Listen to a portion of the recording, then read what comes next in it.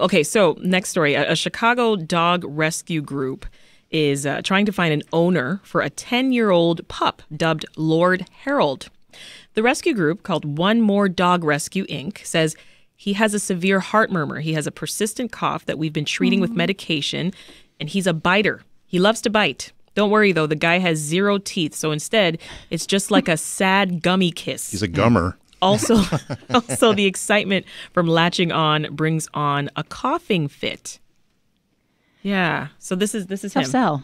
This is our guy. Have you seen him? Oh. So for my friends on YouTube, this is Lord Herald.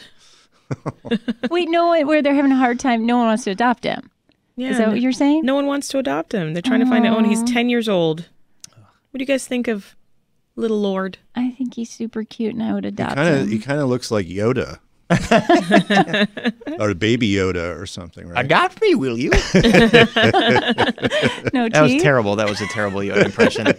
Work on it for TTW tonight. Yeah. Get your Yoda. Okay. Yeah. So get my Yoda ready. Any of you looking to adopt a gummy-mouthed pup? I already have one with teeth.